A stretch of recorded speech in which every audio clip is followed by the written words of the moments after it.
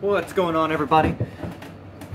This is day 3 of my solo trip in Turkey. I'm in Istanbul and head out in the morning to the ancient city of Troy, and just going to talk about a few things here. I've enjoyed Istanbul. It's a really big city. Checked out a lot of museums, which are usually my favorite thing to do, but I'm ready to get out of the city. Not quite recovered from jet lag. I'm still way off, but got my copy, newer copy of the Iliad, and I've read maybe a quarter of it, but I'm really enjoying it. It's Peter Green. Last one I read, I think, was Fitzgerald, but I can't remember for sure. I still have that copy at the house, and I read that maybe a decade ago, and seeing a lot more in the second go around, and just looking forward to seeing the city. Also trying to get some good insights from the book, location wise, and just some inspiration. And no, unexpected thing, I always ask, put some sort of intention wherever I'm doing something. So this trip I did put the intention of getting some inspiration, and you'd think it'd be like the Sultan's Palace, or some ancient sites, or staring at the Aegean Sea, just something like that. But I was walking down the streets this morning, and I ran into this guy named Erdal Yalcin. I'm probably saying his name wrong, but he was in a wheelchair and selling, or he had a bunch of books strapped to him. This was one of them. He just had all these books and they were strapped down, and I kind of was walking by and I heard him say something, and didn't really, I'd finished up the day and went to a Turkish bath, and then went to the chiropractor, neck's all jacked up from 18 hours of flight, and I just turned around like 20 feet or so, and I kind of seen that he was trying to talk to me, and I went back over, and I was like, in my head I was like, oh, he's probably got books in Turkish. I'm in this Airbnb here and all the books in here are in Turkish. I don't know how to read Turkish, so didn't know how useful buying anything of those books were, and I didn't know what he was selling. But I got to talk to him. I asked if he had any in English, and he started pulling this one out, and I seen there's a sign. He had a little sign above his wheelchair in the back, and it said, I'm selling these books I wrote. So he had actually wrote all the books. This is his 16th book, and it's called, as soon as they handed it to me, I seen just self-improvement book, which I read a lot of self-improvement and study a lot of material. So that caught my eye immediately, and the title was kind of strange a little bit. Is Dear Life, You've Got Something From Me. And I just quickly glanced at it, and I was like, ooh, yeah, I'm going to buy this from this guy. Plus, he's not out there begging. He's providing some value in the world, and he's trying to do something useful to earn money. And I really respect that. So I wanted to buy this book from him. I asked him how much, and he told me it was 50 lira, which it's like $1.40 in US dollars. So, and I had a $200 or 200 lira bill I gave him. That's like, it's not very much money. It's like $6 or something.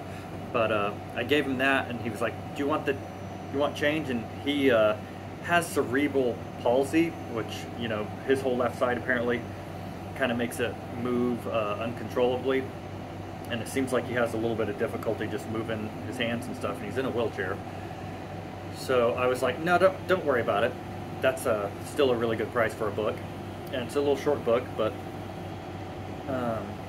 really pleased I picked this up. And so far I've read just the last 20 minutes before I doze off there, because I'm super sleep deprived, not because it's boring. I couldn't read the Iliad at all. My brain was too fried. So I'm going to finish the rest of this tonight. And but yeah, I found a lot of inspiration from this book. He is giving a perspective of just perception from a very good-natured human being.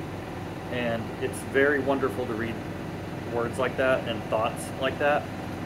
I fully believe that what you surround yourself with, the thoughts you surround yourself with, and the material you surround yourself with is going to contaminate your way of thinking, and you're going to become more and more like that.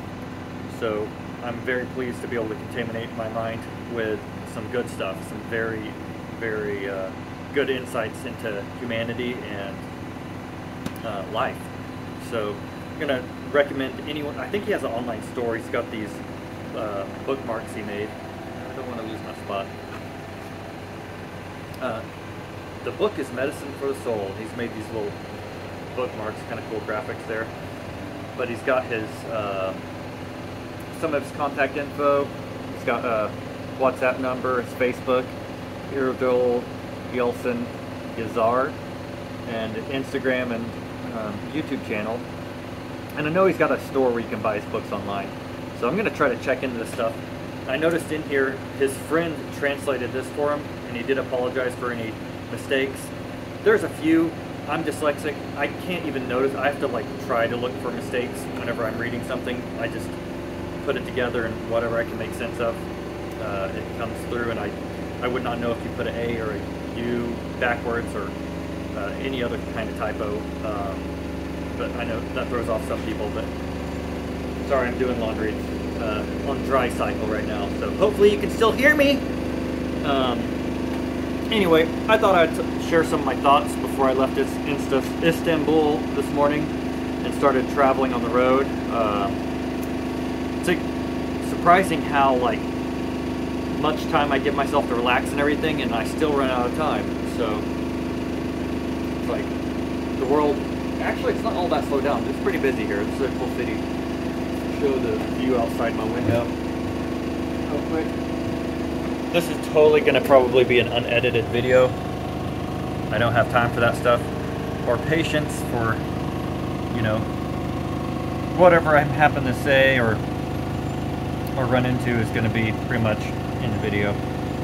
So, pretty cool view. That's the Galatian Tower. The city of Genoa gifted this and built it for Istanbul. I don't know what year it was, but probably in the Byzantium era, so you know, before 1400. Oh yeah, that reminds me, I do like history a lot. So the bathhouse I went to was one of the first bathhouses they built in Istanbul. Yeah, there's my washer and dryer in one unit. Pretty cool. It's not mine, but at the Airbnb's. Yeah, but that was built in like the 1480s, is what they say, and that was like the year after the Turks conquered Constantinople, which, you know, today is called Istanbul. Before Constantinople was called Byzantium. So a lot of history here.